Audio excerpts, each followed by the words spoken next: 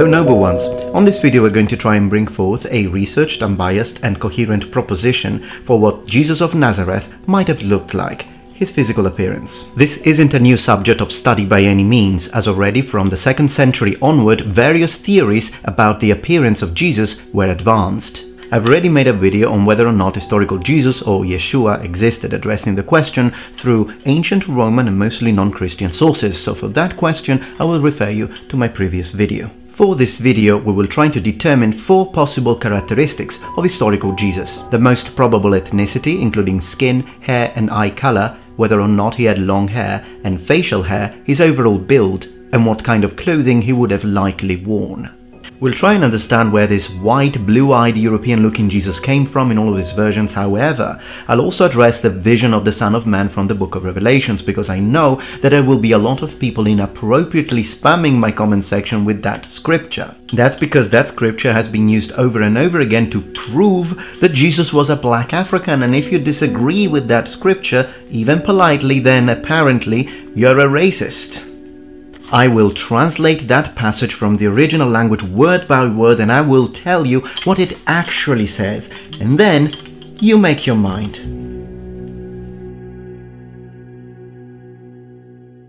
I'll approach this the following way. We will start from a complete clean slate, ready to build up a plausible image without any expectations or personal preferences. I see too many people approach this endeavor in a very flawed, unscientific, non-academic way. They have an image in their mind which they really want to be true, and they try and find as much proof as possible to solidify that image, ignoring completely anything that points towards a different direction. In other words, that's searching for, interpret, favor and recall information in a way that confirms or supports one's prior beliefs or values. That's what we call confirmation bias, the tendency to interpret new evidence as confirmation on one's existing beliefs or theories. For any research to make sense, we need to always be ready to engage with information that challenges our views and accept what the data tells us, whether we like it or not. I'm only interested in what the evidence points out. It can be brown, white, black or green Jesus. It would make zero difference to me, and I'll happily accept whatever the evidence suggests. However, I'm not going to support a specific color of Jesus just to bolster a political or religious agenda or follow a social media trend. Let's look at the data. Let's see the historical context. Let's be intellectually honest.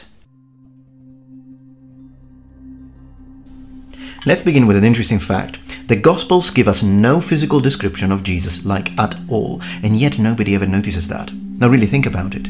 The reason why you don't notice unless someone points it out to you, even if you read them, is because we all assume that we know what Jesus looked like. Hence, we don't notice the lack of description. This is because of the enormous amount of imagery, movies and art in general that represent him, and that is constantly around us. This image is stamped in our subconscious at an early age. Whether you're a Christian, an atheist, it doesn't matter in this case. The image is most likely been imprinted in your mind too. That is the power of subconscious conditioning, so strong that our mind fills in the gap present in the Gospels. But are these images accurate? Where do they come from? What's the historical background? The origins of this European-looking Jesus are to be found first in the early representations of Imperial Rome, then in the Byzantine Empire, all the way throughout the medieval period, the Renaissance, and then of course this trend continued in modern art. Emperor Constantine at the beginning of the 3rd century made Christianity the state religion. That had massive repercussions to everything that concerned Christianity, including sacred iconography, but I'll get to that when discussing the supposed letters of Pontius Pilatus to Emperor Tiberius on another video.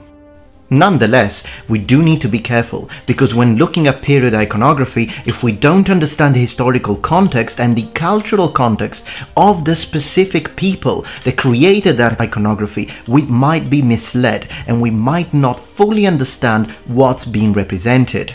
To give you an example of what I mean when I say that things need to be understood within their own culture and possibly language, is the fact that the lack of description of Jesus isn't the only missing piece of information concerning him. The name Jesus itself, when you read the Bible in English, for example, without knowing the historical and cultural background of 1st century Judea, you will get the wrong impression that Jesus was some sort of unique name. as only he was called Jesus. That is because of an arbitrary, deliberate mistranslation from the original language. In reality, his name was one of the most common names in 1st century Judea. Flavius Josephus, a 1st century Romano-Jewish historian who was born in Jerusalem in 37 AD, names at least 12 people named Jesus, or Yehoshua in Hebrew, which can be translated as God saves or God delivers. Children were named Yehoshua, or Yeshua for shorter, at this time because that expressed a desire that people had for salvation, although at this time we're not talking about spiritual salvation just yet. We're talking about actual deliverance from tribulation, which included domination of a foreign power. Yehoshua was often shortened in everyday colloquial speech to Yeshua, and in the Galilee pronunciation it became even shorter, which is where the Greek Jesus comes from, with the S added to make it a nominative case. From that you have the Latin Jesus, but even in the Bible itself, he's not the only person named Yeshua. Joshua, successor of Moses, if you read it in the original language, has the same name, same spelling. Yeshua. Same for Joshua the son of Nun. The name is used 28 times for Joshua the high priest, and there are many other instances. In English and in other modern languages, when they created a translation, they decided instead to separate these names and just call him Jesus, so Jesus, and then the other ones they will call them Joshua. That is a fabrication. It's the exact same name. This is to show you how much knowing the cultural and historical context sheds light on the information presented. One thing we can say for sure is that there have been plenty of very different images of Jesus over the centuries. The way he looks changes a lot, particularly in the early period, when the now Christianized Roman authorities were trying to find the best way to present him to the population. Keep this thought in mind, because it's one of the keys to understand what we are about to see. Look at this 4th century image of Jesus. Here he looks just like a Roman. He's white, short-haired, clean-shaven, as he's resurrecting Lazarus. Should we consider this image an accurate representation of Jesus of Nazareth? Or is it just the local power, the Romans, trying to push to the people an image they know people will accept and like? I'd say definitely the latter. Why? If you remember from my previous video, I have brought forth several sources that showed that people in Rome knew about the Christians and distinguished them from the Jews. The general idea about the Christians in the Roman world was very negative. They were considered superstitious, strange people who worshipped a crucified God. That's why once the Romans become Christians, they start trying to change his looks so that he would appear more Roman. Here's another early image showing, once again, a beardless young-looking Jesus, this time with black, slightly longer but still short hair, representing the gospel instance of a woman with a problem of an issue of blood being cured by touching his tunic. Young-looking, clean-shaven Jesus keeps appearing throughout the 4th century, as in this sarcophagus of Junius Bassus, Roman senator, where he now starts getting medium-length hair. Images and iconography over time give us clues on how people think, the governing and the governed. Look at these two images. What is going on? What's happening is a deification of the historical Jesus. Jesus starts looking less and less human and more like a god. But what kind of god? A god from the perspective of the Greco-Roman world, to whom he was now preached. What did ancient Greek and Roman gods usually look like? Well, this is Dionysus, and I'm sure you can immediately spot a similarity here. This is what the people were used to when imagining a god. There are of course other looks for gods, but remember, Dionysus is a god of winemaking, and Jesus turned water into wine, so we can see why they went for this look for the people at first. As we continue our research, we finally reach the very famous and often mentioned Jesus in Santa Pudenziana in Rome from 415 Anno Domini. Here we see that the image of Jesus towards the end of the 4th century and the beginning of the 5th century, in this particular instance, is now moving from a young, beautiful Dionysus or Apollos looking god into a wise and powerful god, a ruler. Look at his image at the catacomb of Comodilla, mid-4th century, one of the earliest images of bearded Jesus. Christian doctrine is based on the teaching that Jesus is the Son of God. Now, from the point of view of the early Christians in Judea, that God would be Elohim. But from the point of view of the Greeks, who was the father of the gods? Who was the king of the gods? Zeus. In the Greco-Roman world, images of Zeus were very popular and very easily recognizable. It shouldn't surprise us, therefore, that Jesus, when represented as a ruler and a heavenly king, gains a striking resemblance with Zeus, son of God. In perspective, the long hair, the beard, and the long robes are all features of the Olympian Zeus and of the so-called 2nd century Zeus Serapis, which is usually originated as an iconography in Egypt, as explained by Professor Joan Taylor. What's interesting is that Egyptian iconography of Zeus is also relevant because remember that at the time Egypt was part of the Roman province of Africa Proconsularis. So Jesus is being represented as the Son of God in a way that can be fully understood by the populations of the ancient Mediterranean. Roman and Greek people had no idea how the populations of Judea perceived Elohim. Considering also the biblical verse in Exodus which says, "You shall not make for yourself a carved image or any likeness of anything that is in heaven above." These images are not representing historical Jesus, also because he's wearing the sort of clothing worn by the wealthy, worn by the rich, which he himself in Christian scripture speaks against, such as in the Gospel of Mark.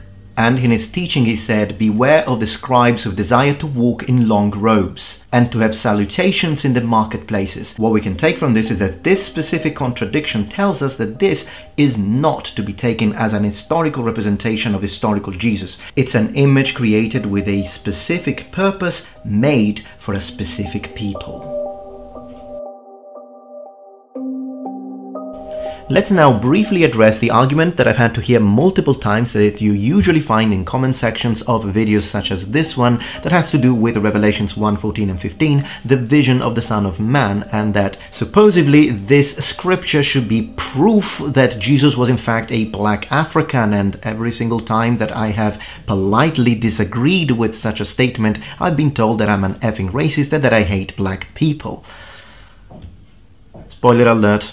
I don't hate black people. Now, I know that there are a lot of viewers on my channel that are actually black people and understand perfectly where I'm coming from, and they know that I'm not racist, but let's entertain the other side. Let's have a look at the scripture, and then you'll see what I mean. His head and his hairs were white like wool, as white as snow, and his eyes were as a flame of fire, and his feet like unto fine brass, as if they burnt in a furnace, and his voice as the sound of many waters. Okay, so how is this verse used to push the idea that Jesus was a black African man? Well, they say that a skin like burnt bronze means that he had a black skin, and they also say that hair white as wool is actually talking about the consistency, so to the touch, and woolly feeling hair means African equals. If you don't say he was African, you're a racist. I love the logic. There is, however, a big problem with that. They use English, and they fixate on the meaning of single words. Let's have a look at what it said in Greek, the original language in which those two verses were written. The and κεφαλαί the head αυτού of him και and the τρίχες hairs λευκέ white ως as if αέριον wool, λευκόν white ως as χιόν. snow. Okay, and then it continues talking about the eyes being flames of fire, which I don't really think people believe that that represents historical Jesus anyway, since this is a vision that is seen of resurrected Jesus, and we'll get to that in a minute. But as you can see, the original language, I love how they cherry pick. It says and. This term means and in English, sometimes also conjunction. It connects two different nouns, the head and the hair, separately. So already when we read it accurately, we see that both the head and the hair are white. Is there any possible way that this word actually meant hair? No. In all Greek literature, that word only means the head. Do I therefore believe now that Jesus was a white man?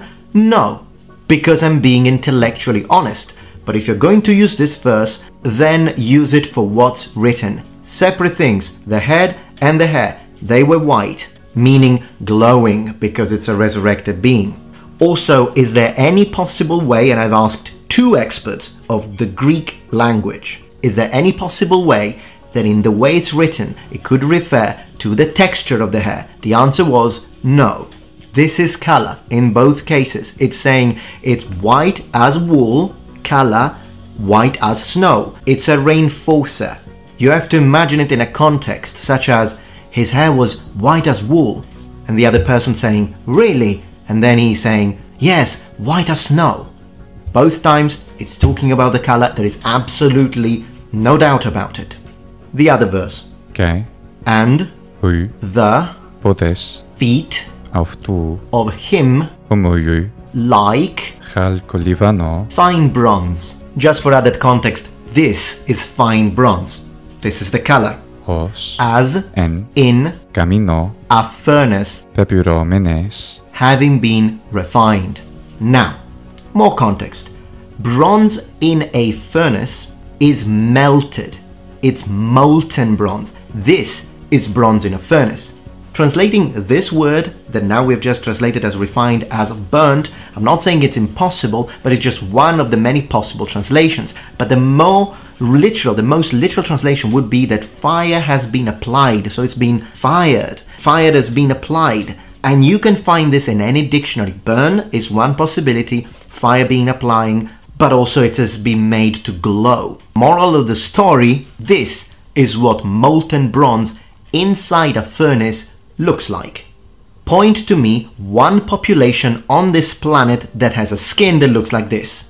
Now, I know that the more secular of you would be telling me, yeah, but this is just a revelation, it's like a spiritual thing, why are you even bringing it up? I understand, but I'm bringing it up because people bring it up, and I need to respond to this, because even in the context of Christian belief, if you don't cherry pick and you are honest about the scriptures you read or you bring forth, it doesn't make sense, because again, this is a representation of the resurrected Christ, and that's a problem because a lot of these people don't even read the scriptures. We can see that there is specifically a difference between Christ before his death and Christ after his resurrection. A physical difference. John 20:14. Mary Magdalene sees the resurrected Jesus, and when she had thus said, she turned herself back and saw Jesus standing and knew not that it was Jesus. She doesn't recognize him, so he looked differently. Not the only case. John 21:4. But when morning was now come, Jesus stood on the shore, but the disciples knew not that it was Jesus. So we're talking about the closest ones to him. Verse 7. Therefore that disciple whom Jesus loved said unto Peter, it is the Lord. Peter had to be told, mate, that's Jesus. Hence, if you're a Christian and you are serious about the Gospels, then you can't ignore the fact that through Gospel scripture we see that Jesus looked differently after his resurrection. Using the passage on Revelation which specifically talks about resurrected Jesus tells us absolutely nothing about his ethnicity as a man walking Galilee before his death and resurrection.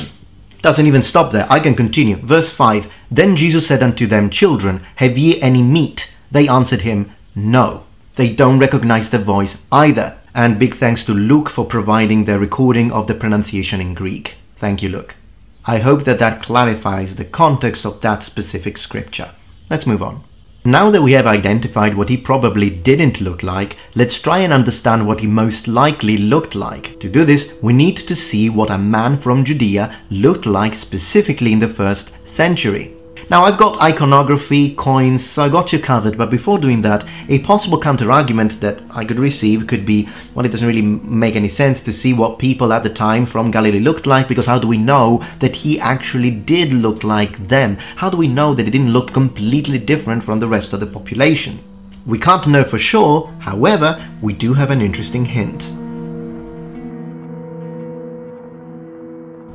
In this part, we're going to talk about a hidden hint that we find in the Gospels when we read the description of the arrest of Jesus in Gethsemane. The thing is, though, that I know that some people will argue and will tell me in the comments, why do you even use the Gospels? You shouldn't use them because they are religious books. Thing is, though, that right now I am trying to use everything we have. I'm using everything. Now, of course, I'm not saying that they are a 100% reliable source from a scientific and academic point of view. However, even though they are religious books, they are still books written in the 1st century. So they are still period books that can help us understand what people thought at the time. All four Gospels accounts tell us that when Jesus was arrested, Judas, who betrayed him famously, was leading a large crowd which included some Roman officers, Roman soldiers. Now, when Judas leads the Roman authorities and then takes them to Jesus, he needs to point out who Jesus was among the disciples with the famous Judas kiss. So he needs to go to him, kiss him, so that the Roman soldiers would know who they were supposed to arrest. Hence, he looked just like all the other disciples. If he had been extremely tall, Judas could have just said, arrest the tall one. If he had been extremely short, or how some people say completely crooked, then again, he could have just said that. He's just a crooked one, very short, just get him. If he looked different from an ethnic point of view, so if he looked white, blonde with blue eyes, he could have said, oh yeah, that guy, the foreign looking guy. And that's the same if he looked like a black African. They could have said, the black guy. But he didn't. He gave him a kiss as the only way to point out this is Jesus of Nazareth. Now, that's interesting. Again, we can't say that this is definitive proof, because as I say, there is no way for us to verify that this account is actually real from an academic point of view. Clearly, if you're a Christian, you believe it to be real, but that's your own personal faith and your own personal choice. In the academic approach, you need evidence. Still, it's interesting that a book written in the 1st century tells us something like that. It doesn't tell us that that's exactly how things happened, but it does tell us that from the perspective of people from that area who wrote these things about Jesus, he looked exactly like everyone else.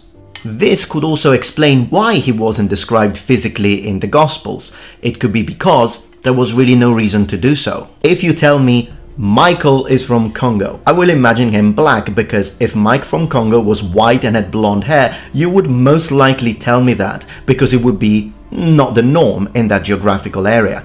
And today we have got airplanes and we can travel a lot more and a lot more easily than they did back in the day. Same thing about Mike from Sweden. If Mike from Sweden is black and has long black locks, I would point it out to you. If instead looked like most people in that area, I might omit that piece of information because I could consider it obvious. Okay, so what did people from 1st century Judea look like, and how can we know? Well, these coins were minted in the Roman world after the Jewish rebellion of 70 AD and subsequent defeat at the hands of the Roman legions. In these coins we see a Jewish captive and a Jewish priest possibly bending the knee to the Roman army. Note that in both cases they are represented bearded. That is, of course, the Roman perception of the Jewish nation, because they perceived them as a nation of philosophers. This is a representation of Moses found on the walls of the 3rd century synagogue of Dura Europos, which shows how a Jewish sage was represented in the Greco-Roman world. Note again the presence of a beard, the hair relatively short, and note the darker skin tone. This, of course, doesn't mean that Jesus would have definitely looked like him, but we are getting closer to a more probable appearance. Professor Jones again brings forth the forensic studies credited to scientists such as Israeli biohistorian Yossi Nagar, whom is not only studying skeletal remains, but is also trying to determine all aspects of the human body, trying to understand people's average height, ethnic profiles in Judea, and other skeletons of neighboring people in the same time period. The Israel Antiquities Authorities has a department of osteology based in Jerusalem, which is in charge of studying skeletal remains. All the basic demographic, metric and descriptive data of the archaeological skeletons found in Israel were then inserted in the Human Osteological Database, which was created in 1994. Thanks to these studies, it is possible to recreate a comprehensive anthropological profile of the populations living in 1st century Judea. This is because it's not only a method of analysis based on the skeletal remains within a very wide time frame, but also because it's a comparative one, comparing bioarchaeological data from various periods and geographical regions. According to Yossi Nagar, the data seems to point to the idea that people of the period, so we're talking about the times of the Second Temple, so 1st century in this case, although that's a bit of a wider image, but people of that specific time period would have a lot in common with modern Iraqi Jews. And Professor Jones agrees with this data and states that Iraqi Jews are the closest in skeletal type to what is found in 1st century burials. Now, having said this, a question would be, is it really possible to determine accurately an individual's ethnicity through the examination of his skeletal remains? Well, several scholars have discussed the importance of, for example, the skull morphometry as a discriminative factor between populations, and more precisely, measurements of the face are better from this purpose than, for example, measurements of the vault. So we are talking about data regarding craniofacial measurements. Now, clearly, age estimation, sex determination are easier from this point of view. We are not talking a 100% perfectly accurate science. However, the more samples scientists can work with, the more precise these measurements can be. We are basically talking about cranial morphological features that are common with individuals pertaining to a specific ethnic group or inhabiting a specific area. And generally speaking, regression equations derived from measurements of the cranial base indicate a 70 to 90% accuracy for classifying blacks and whites.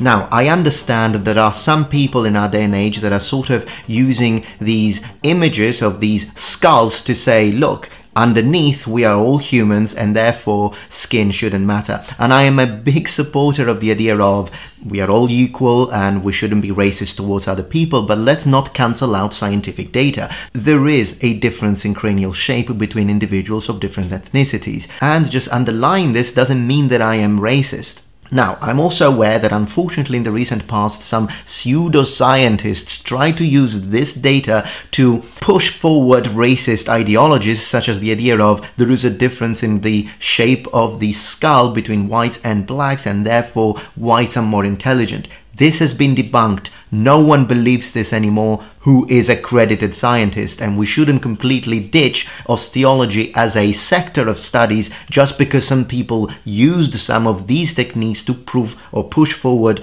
irrational racist agendas. Therefore, in light of these studies, it is highly probable, still not 100% certain, but highly probable that the average Judean of the time would have likely had dark brown or black hair, olive to brown skin and brown eyes. Also, it is important to say that Judean men of the time period were on average about 165 tall, which would be 5 feet 5 inches in height.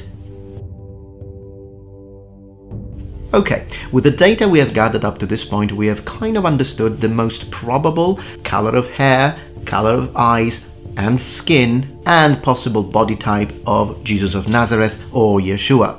Now, diving a bit more in details into the skin coloration pattern, it's interesting to see that there are actually 2 scales that can help us classify, or that usually exist to help classify skin typology in humans. The Fitzpatrick phototyping scale, created in 1975 by American dermatologist Thomas B. Fitzpatrick, and the von Luchans chromatic scale. However, the latter has now been abandoned because of its inconsistency in providing reliable data. I will still give you a reference to what I think in both scales the most probable skin hue for Yeshua according to the data we have gathered would be, but keep in mind the first scale, the Fitzpatrick scale, would be more reliable. Just to give you a bit more background on this chromatic scale, it was created to estimate the response of different types of skin to ultraviolet light or UV. So it can be used to try and understand, for example, the percentages of a patient's risk to skin cancer, just to mention one. In other words, there is nothing racist about this scale.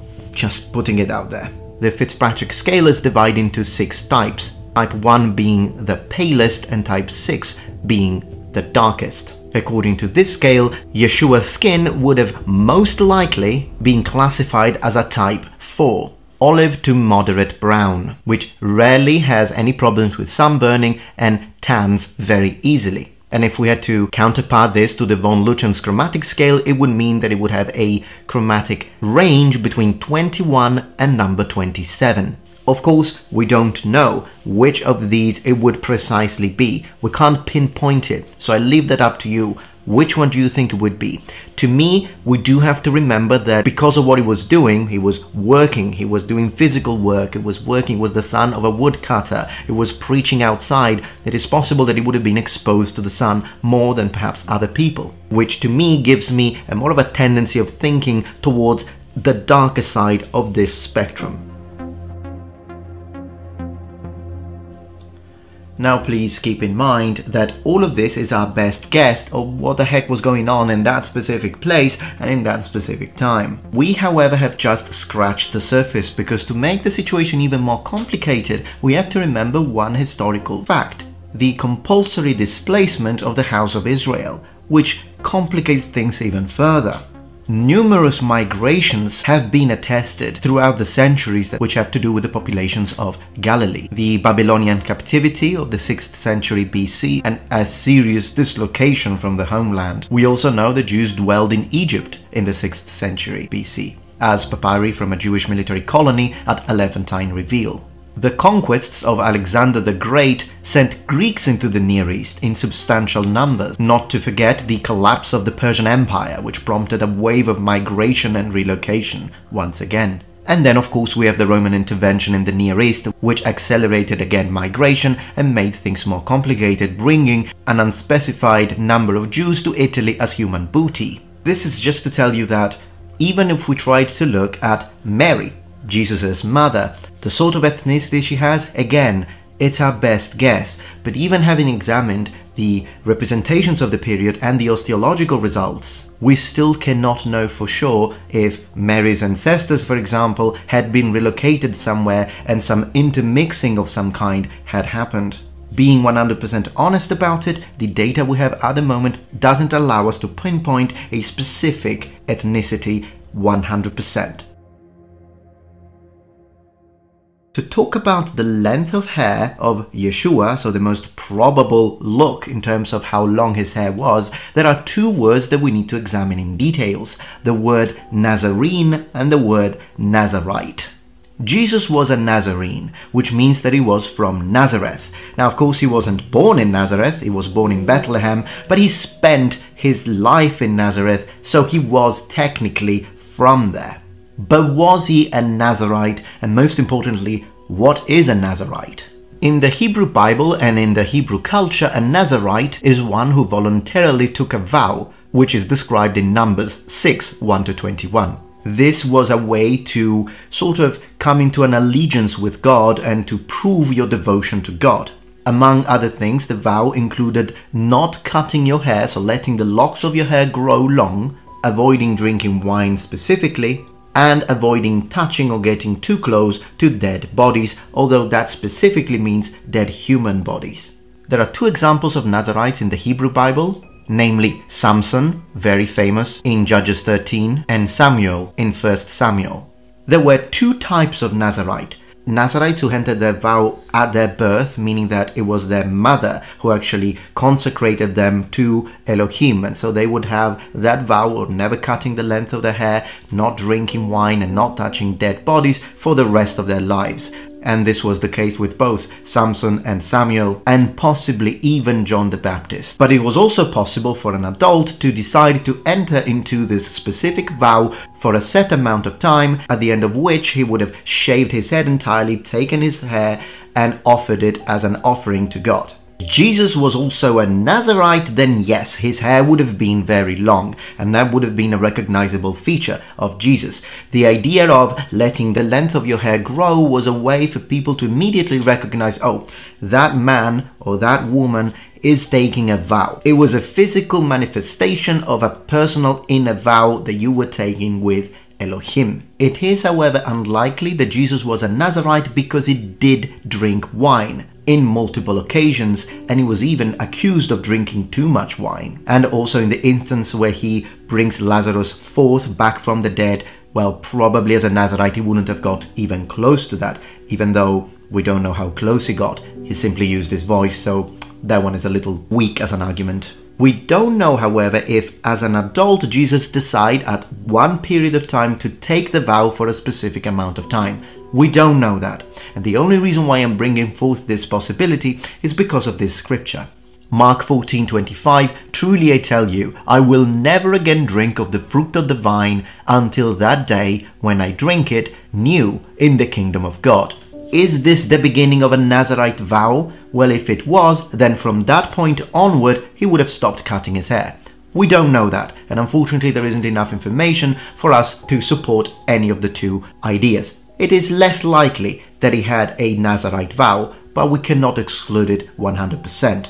One thing I would like to add as my personal opinion, so take it as such, is that if you think about it, even when you think about your own life, did you always have the exact same length of hair throughout the entirety of your life? Did you always have the exact same length of beard throughout the entirety of your life? I want to say that for the majority, if not 99% of us, the answer is going to be no. So it is possible that even though we tend to always imagine Jesus looking the exact same for the entirety of his adult life, it is possible that because he was an individual who clearly didn't particularly care about your outward appearance, but he was more concerned with your inside and the way you were inside, it is possible that the length of his hair varied. Sometimes it got longer, sometimes he would cut it and got shorter, and possibly that's the same for his beard. It is possible that one day he decided to just shave his beard, how it is also possible that sometimes he would just let it grow longer. To me, it just makes more logical sense that probably sometimes he would have had longer hair and other times he didn't. I understand that, for example, Professor Joan Taylor brings forth the idea that she believes that most likely Jesus had short hair because people in that specific area had short hair at the time, and that is probably the only point I disagree with, because we know that Jesus, according to the teachings that we have, didn't really care much for imitating what other people did. And some of the things that he was saying at the time were considered to be controversial, hence the hatred of high priests against him. So considering the way he lived, I think that yes, even if the common Judean of the time would have had short hair, it is possible that Jesus, not caring, let his hair grow a little longer. Okay, noble one, and with this I'd like to close this very long adventure that we went through together, trying to understand what historical Yeshua actually looked like. But of course, let me know what you think and your opinions in the comments below. Of course, as always, remember, I respect your opinions, even if they differ to mine, as long as they are shared in a civil way. That will be absolutely fine, and I'll be looking forward to reading your opinions. I hope you enjoyed this video. If you did, please remember, thumbs up, share this video, become a noble one, subscribe to my channel for more content from the Metatron. And remember, the Metatron has spread his wings. Goodbye.